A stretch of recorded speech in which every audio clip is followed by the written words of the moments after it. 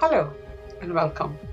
I am Melly Annamalai, Product Manager at Oracle, and I will be demonstrating to you how you can go from someone who knows nothing about graphs to using graphs in your applications. So graphs are a different way of looking at your data. Let's look at an example here. You have a bank accounts table and a bank transactions table. Bank accounts contains account ID information, and bank transactions table contains information on cash transfers between two accounts.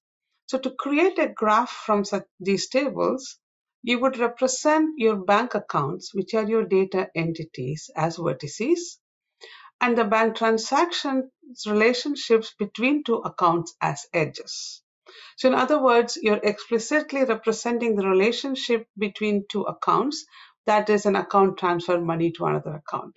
And that becomes an edge in the graph. So you have bank accounts as vertices and bank transactions as edges. So when you explicitly represent edges in your graph, it allows you to run graph queries on your data to identify interesting patterns.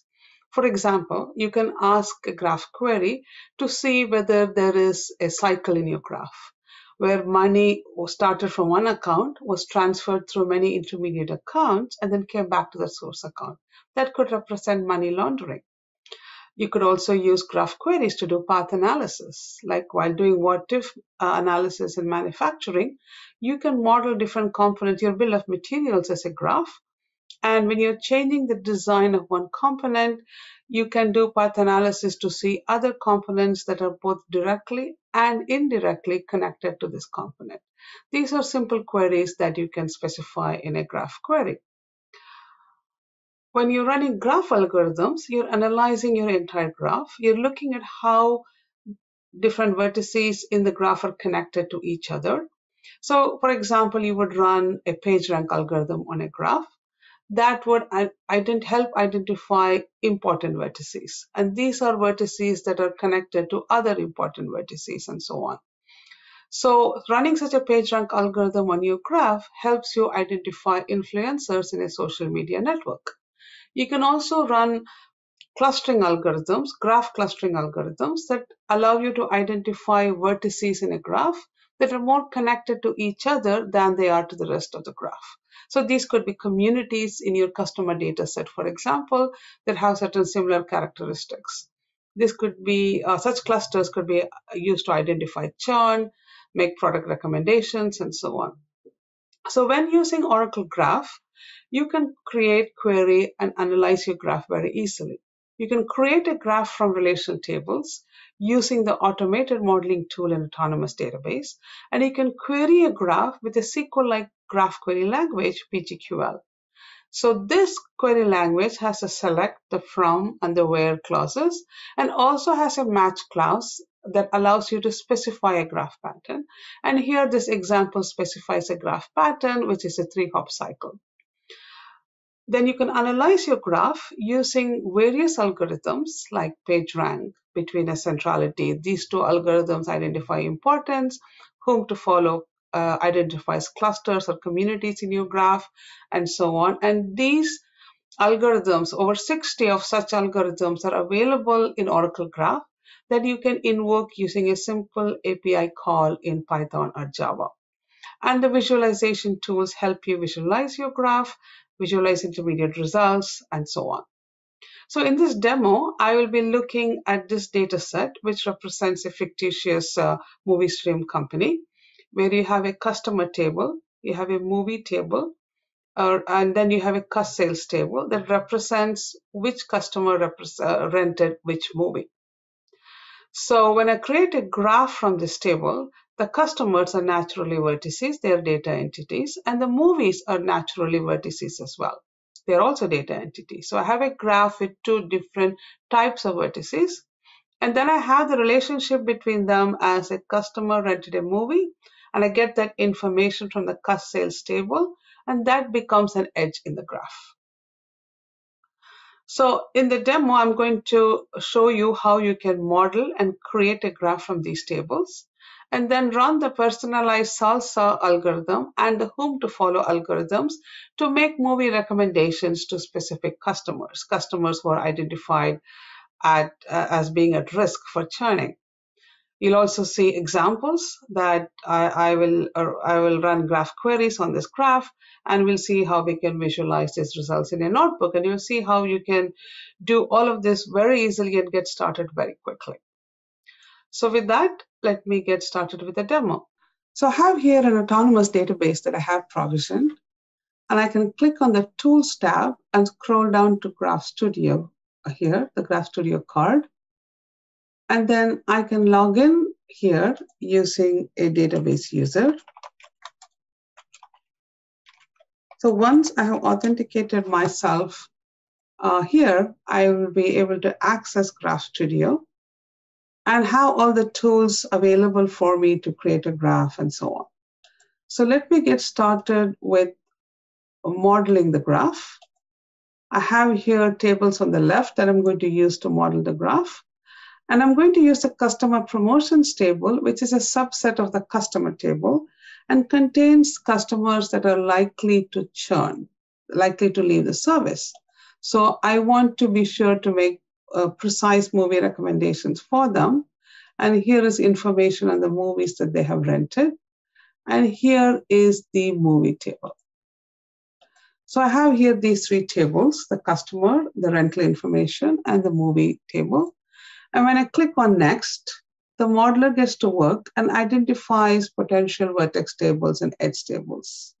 And I can see here that it has correctly identified the movie and the customer table as vertex tables and the sales table as an edge table. And you can see here the source code for the create property graph statement that has been generated by the modeler. So if everything is satisfactory, I can go ahead and edit some of this if I want to, but if everything is satisfactory, I can go ahead and click on Next and get ready to create a graph. I have already created this graph, so I'm not going to be creating this again, and instead I'm going to go over to Notebooks here, and I'm going to open up this notebook where we will see how we can run the personalized salsa algorithm to make recommendations, very precise recommendations of movies. So the salsa algorithm is used to identify relevant websites when you're searching for a web page. So among other things, it looks at things like whether multiple websites are pointing to this particular website and whether these websites that are pointing to this website are pointing to several other websites. So now, in other words, it looks at, it identifies by looking at the different connections, how relevant a website is. And you can look up information on the salsa algorithm. So what we'll be doing here is a personalized salsa algorithm to find recommendations for a particular customer. First, let's look at this particular graph query, which has a simple pattern.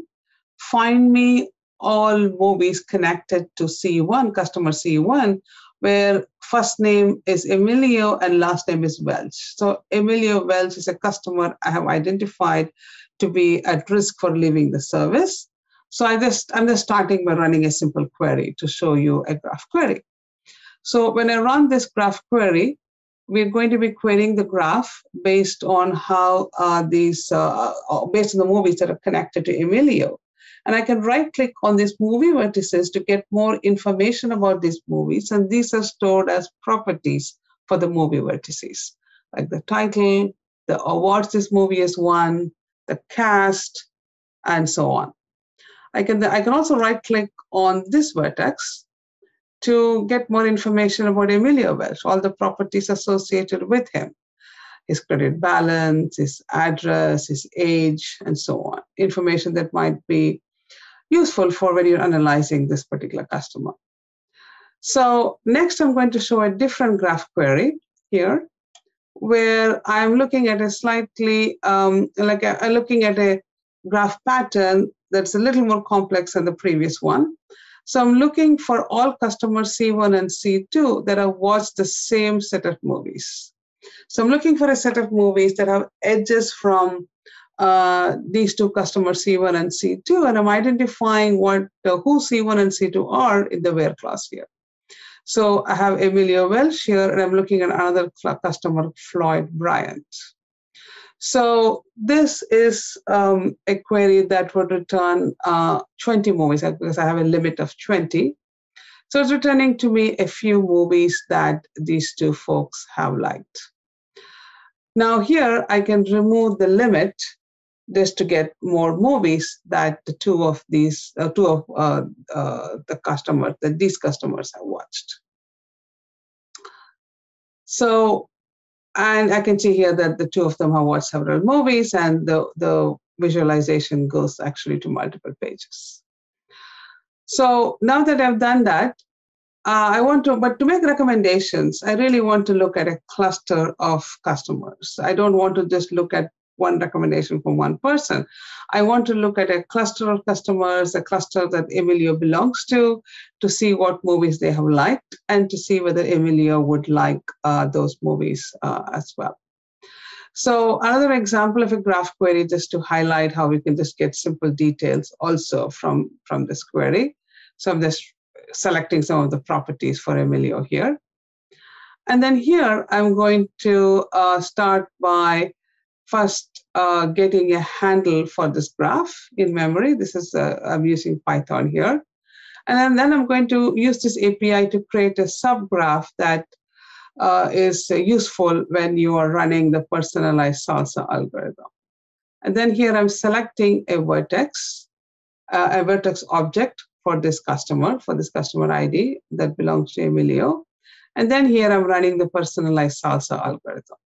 So you can see here that it takes as arguments a graph and a customer object. And then it runs through the whole algorithm to identify different properties, or to identify which movies would be appreciated by Emilio. And how it does that, it identifies a rank or a metric for movies, and that is added as an additional property here for the movie. So there's a new property now called personalized salsa that contains a metric that determines whether this movie would be of interest to Emilio. So I can run this PGQL query now to use that property and rank 20 movies, the top 20 movies that would potentially be liked by Emilio. So I can then make these movies as recommendations for Emilio. So let me now go back to these notebooks here and open a different notebook, which runs a different algorithm, the whom to follow algorithm. So again, I have some sample queries. And if you have looked at the Movie Stream Live lab, this lab is available there.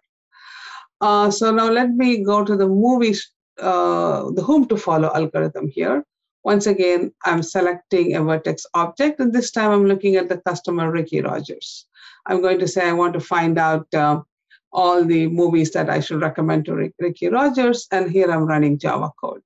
And here I'm running the whom to follow algorithm, takes as arguments the graph and the customer object. And you can see here again that these are just simple API calls for sophisticated algorithms that do a lot of interesting things. So the whom to follow algorithm returns two things. It returns a cluster of other customers that Ricky Rogers belongs to. Ricky Rogers is the customer we're looking at in this notebook. And then it also returns a set of movies liked by this customer. So here's a set of customers in the same community or cluster that Ricky Rogers belongs to. And here is a set of movies that they have watched.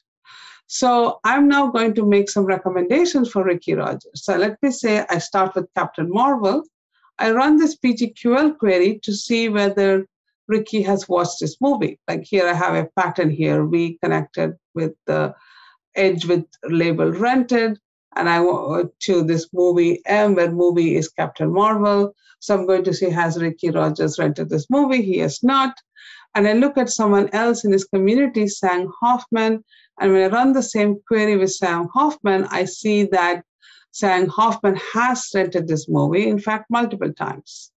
So perhaps this is a good movie to recommend for Ricky Rogers because Ricky and Sam belong to the same cluster. And here's another example, Toy Story. I once again see here that Ricky Rogers has not watched this movie. And again, I see here that Sang Hoffman has watched this movie, and again, multiple times. So probably this is also a good recommendation to make for Ricky Rogers. So you can see here how quickly I created a graph. I ran some sample queries, and then I ran this really powerful graph algorithms to identify what movies to recommend for a particular customer.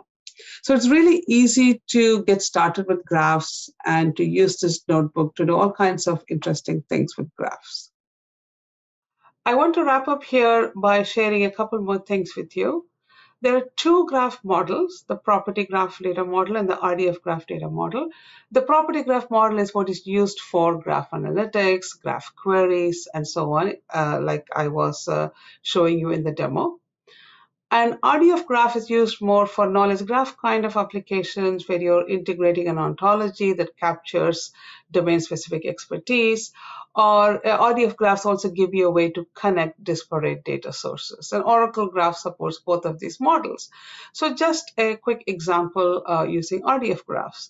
So you have your movie table in your database that has information about the movies, like the cast, the awards, and the date it was produced and so on.